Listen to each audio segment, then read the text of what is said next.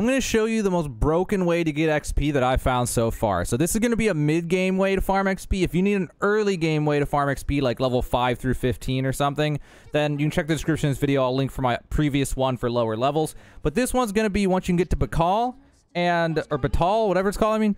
And you can get there anytime you want. And I'll have a link in the description of this video for how to get there. You can get into a cart and just go right through the gate at the checkpoint. So there's a checkpoint right here. And you get through that, and then you can get into this whole region right here. Once you do that, you're good to go. You just got to get all the way to the capital at least once, and then from there, we're all set. So at the capital, there's a section of town right here, and the Mercantile Ward, and we just need to be able to go to Isaac's Wares and the Flagship Inn.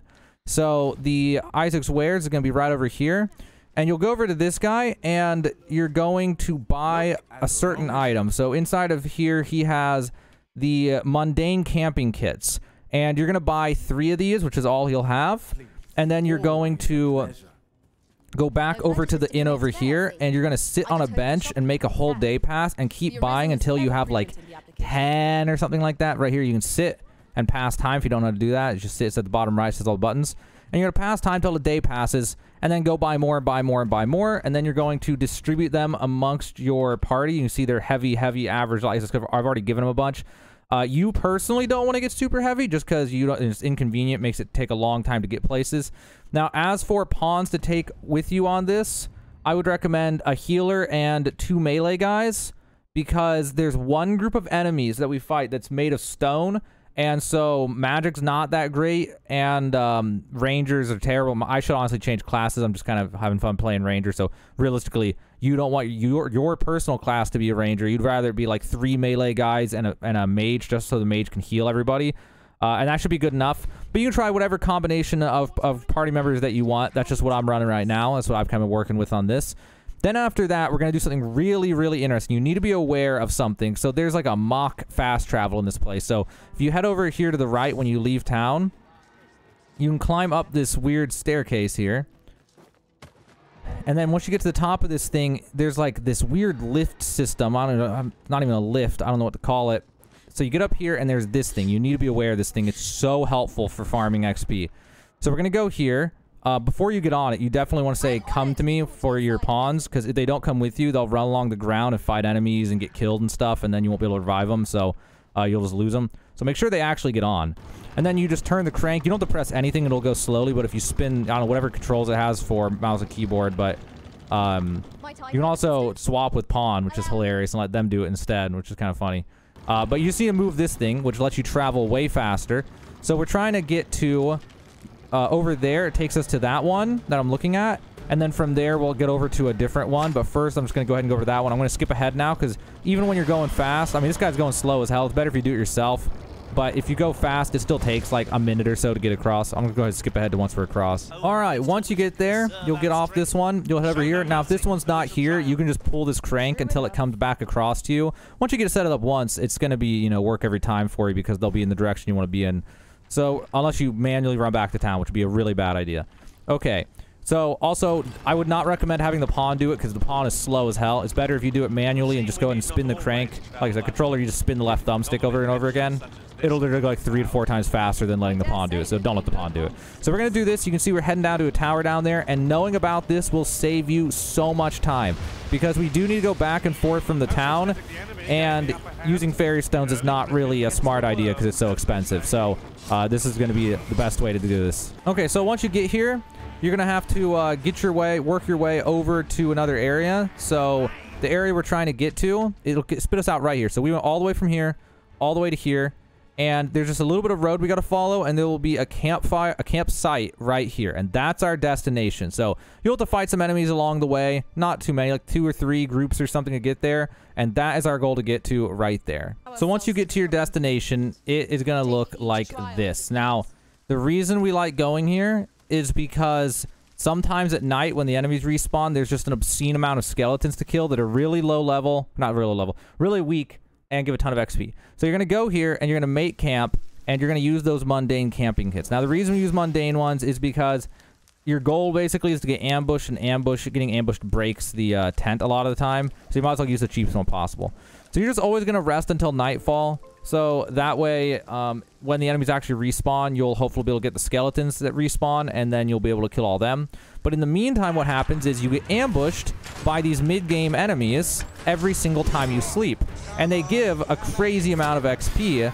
So you see right here that we got, we can get from, well, you can't really see it very well right now, but because there's other ones mixed in. Those humans were not part of the ambush group. But the goblin guys here give, and it might be some level higher level, but give 300 XP, 400 XP, something like that. Oh my god, I'm just getting mauled by archers. But yeah, a lot of the enemies, most of the enemy groups, if not all the enemy groups here, the wolves and the goblins and everything that spawn will be, will give you like 300 to 500 XP per enemy killed. So there's 400 XP, there's 450 XP. The other one was not part of the ambush group. And the other thing is they'll give you your money back and some. The random items they drop and stuff and just the money they drop, it will basically give you your money back and some for the camping kits. So just go ahead and just keep repeating this and keep waiting till nightfall and just keep on farming out enemies for insane XP. Now, I'm not 100% sure how much of this is level based. I started doing this at level like 21 or something like that, and it was all the same enemies. But, okay, here we go, the night one. So there's tons of enemies. So this is the goal right here. This was the night where the skeletons respawn. I think they respawn once every 7 in-game days. And the skeletons will give you like 400 to 500 XP each. And there's just like a war going on, basically. So it's like the best case scenario. So there's 480 XP. If I kill another one, you'll see that just every single one gets 400 to 500 XP. And so you do that. So the plus, there's the XP from the random enemies that raid your camp at night, but then every 7 days you get all these skeletons back and they just give a crazy amount of XP. But there's a little bit more than just this, because when once the skeletons respawn, you know that all enemies in the area have respawned. So then once you clear the ones down low, God, I am just getting destroyed right now. I'm just gonna try to talk while making a video. Once you kill all the ones down here, there's also a ledge above us, and you want to check up there too, because a lot of times you get like zombies basically that spawn up there, and those also give a ton of XP. So let me just go ahead and clear these ones real fast. Oh, there's just so many. We still got more to kill. And just remember, each one of these is 500 XP. Every 4 of these that we kill is effectively like killing a Cyclops. That's how broken this is for XP in the mid game. Unless you want to call this late game, but I mean, I got here like level 20 was farming, and I don't believe 20 to be the end game. So, okay, so once all those are dead, you can go over here and go up this, go up this ledge, and not always, but sometimes you go up here and there will be a bunch of zombies fighting bandits up here. And if that happens, which here they are, you can also farm out these guys on the 7-day respawn. And they also give 400 XP each. So there's these guys, there's a few bandits up here, and it's just an insane farm, basically. There's another 400, 400, 400, you know. I think some came up right behind us, so you're going to go back and... I can't even see them. There they are. All these auras, I can't even see anything. Alright, yeah, so then you'll just head back through, or go over through this way. Oh, there's another one somewhere. Here he is. But yeah, so you see what I mean? It's pretty crazy. So I think just this one respawn day is like 5,000 XP or something like that of just enemies to just farm. And they're really easy enemies to kill too. So it's just kind of crazy. So you can go over here and drop back down. Or you can go back the way you came up, whichever way. And then head back to the camp. And if you come in this way, there might be another 1 or 2 skeletons that spawn over here. Just a little bit more XP to get.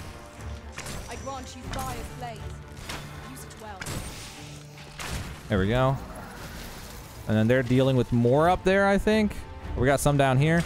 We get the point, though. This area is just insane. So once every 7 days, you can just farm it, and then you go back to farming the camps. And that's why you want to bring as many camping kits as possible, because I would say 10 camping kits might last you for 15 to 20 days before they all break. If you're lucky, it'll be a 21 to 3 full cycles or something. But now we would just use the mundane camping kit. And we go back to the normal farming until the skeletons respawn. So rest till nightfall. That skips a whole day. And you repeat the process. And in 7 days, you get to fight the giant horde of skeletons as well. And in the meantime, you get to fight ambushes almost every single night of enemies that also give you like 400 to 500 XP each. Assuming it's the level, like I said, assuming that the enemies that spawn are not based on your level. If they are based on your level and you're here at like level 10 or something, then it might be totally different enemies. I'm not 100% sure. I made it here at like level 20-ish. So at least from level 20 and on, this works just totally as intended. So check it out. It's super insanely good. Again, this spot on the map is right here. And it is the most broken area I found so far to farm XP mid-game.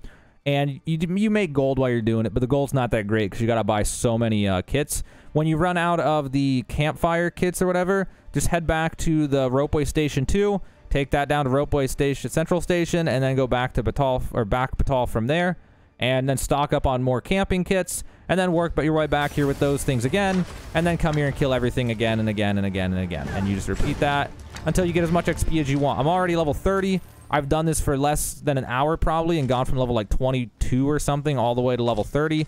So it's just broken, guys. It's such an insane XP farm. Well, hope that helped you out, guys. If you're trying to level up your vocation levels or get vocation things unlocked or just level up your actual character level, this spot is the place to be. If I find better ones, I'll let you know. Or if I just find alternatives, I'll let you know too. But that's it for this one, guys. Now you know the fastest XP farm I'm aware of so far in the mid-game in Dragon's Dogma 2.